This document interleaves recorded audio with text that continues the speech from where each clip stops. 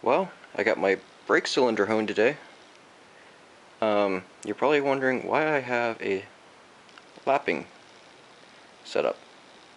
That is because when I went over to pick up the brakes, or the cylinder hone for the engine, they gave me a brake cylinder hone, which only goes up to 2.5 inches. This is a 3-inch bore cylinder. Big problem there. So, and I'm not everywhere else that I looked, I wanted about $50 for a engine cylinder hone. So I am saying screw it, and I'm going to, sorry, here we are. I'll just lap this stupid thing in.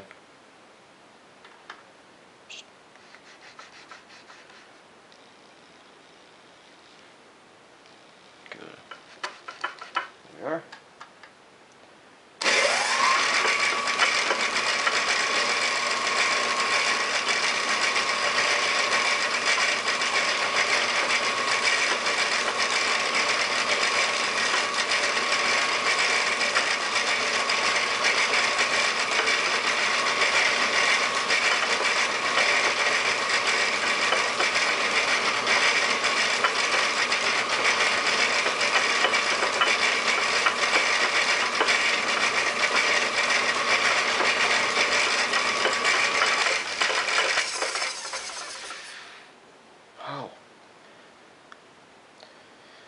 Yeah, just a lot of that. Gotta wait for it to cool back down. It's getting hot.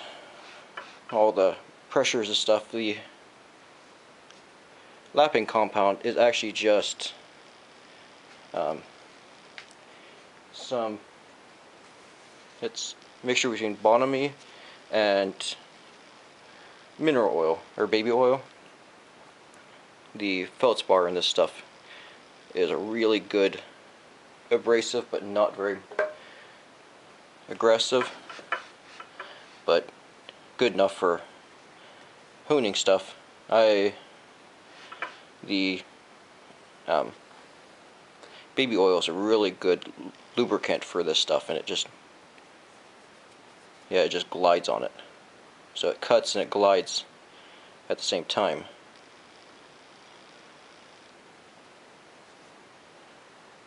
And you just, every few minutes you take it off and clean it off and put more on, because it actually breaks down and gets finer and finer grit. It does not stay large grit. You want a mandrel that's actually softer than the material you're trying to hone, so that the grit sticks in it rather than the bore, which I'm using a piece of two 2x4s I found just on the junk pile, and grabbed them, cut them, screwed them together at this end with 3 screws, and turned it down the lathe to just right under the size of the bore, just a few thousandths. So it was actually just barely wanting to go on. And then I put grooves, probably about every 1.25 inches all the way down, to hold the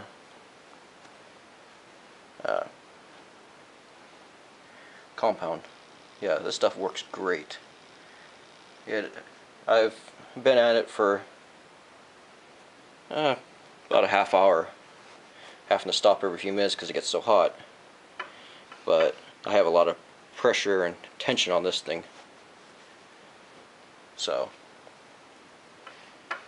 there's a lot of pressure pushing out to do this. The nice thing about these types of laps, any bell mouth and stuff in it, it'll actually take the bell mouth out.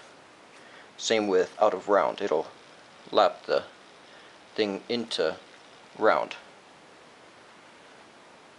But yeah, you just take every few minutes, or every 10-15 minutes, just take and wipe the whole thing down, add more, go back at it again. That thing's still really hot. I'll wait till it cools down. Okay, really reapply it good.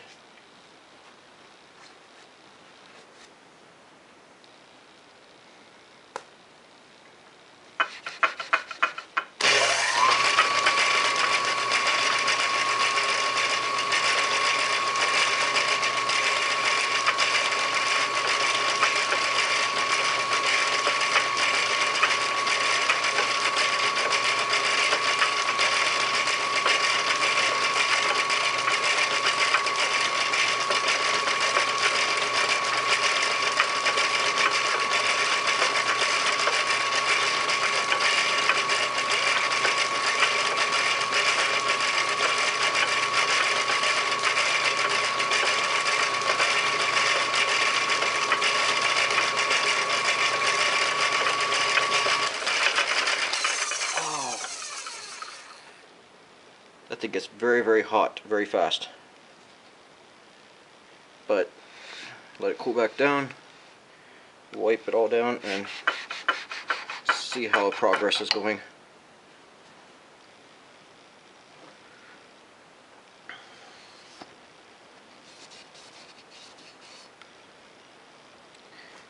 Yeah, I have this on here so that the compound doesn't do anything. See if I can see that. Yeah, it's coming out almost glass smooth right now. Move you back a little bit. Yeah, it's actually had some pretty deep machining marks in it. It's actually just taking them right out. Just baby butt smooth. There's a few in there, but I think once I'm done with it, I've been at this about a half hour, so once this thing's done, I'll be set. The thing about this setup, if you have an outer round cylinder hole, it will actually lap it into roundness again.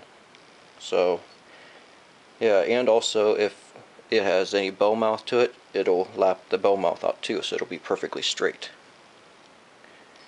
It does not take very much off at once, so it's a very slow process, but it does work very well. Just gonna clean this off here, replace it.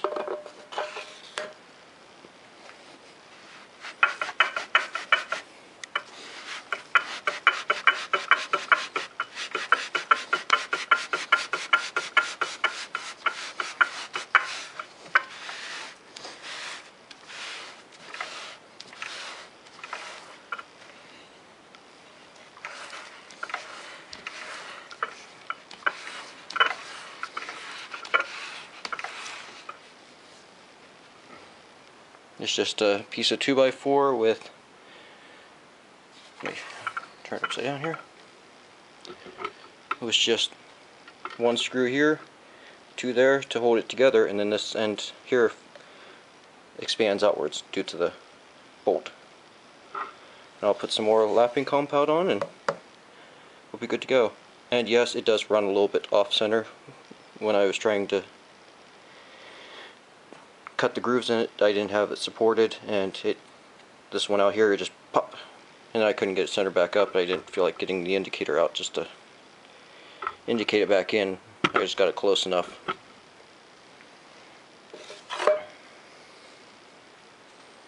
So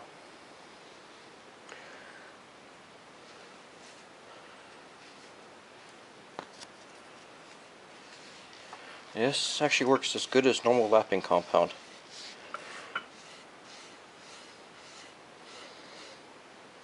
And there's quite a bit of larger grit in it too. It's kind of like a mixture between maybe 320 up to 1,000 grit all in one.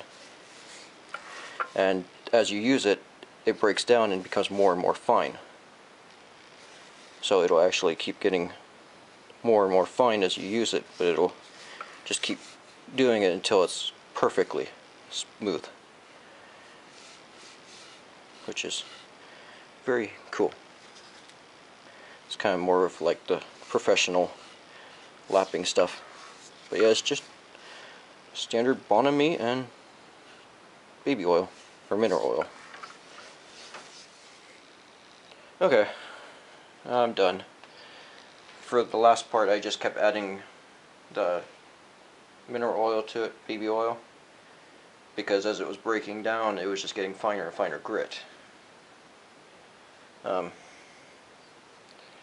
Still got some scratches and stuff in it, but you can see how polished the bore is now. The thing worked perfect. I put some oil in there so I could just put the piston rings right in. I was going to go with the cast iron ones, but I think I'm going to go with the Teflon. I got some Teflon tubing that I could use for piston rings. It'll act kind of like an O-ring, but have the split in it, and it will compress down. into the groove. It'll be much less friction, much less wear on this, so this thing will last pretty much forever, and it should get a lot higher compression too. But yeah, as smooth as could be. There was a few little machining marks in it that I couldn't get out because they were so deep, but I don't know if you can see them in the very back, but other than that, there's nothing there. You can't even feel them. So yeah, like, the thing's pretty much perfect now, so time to make the piston and start putting things together. I gotta cast the body sometime soon, so I'm going to cut down the bottom of that mega crucible and size it down for 6-inch crucible so that it'll fit my furnace, so I can just cast it. By my calculations, it'll be about 3.5 quarts of metal,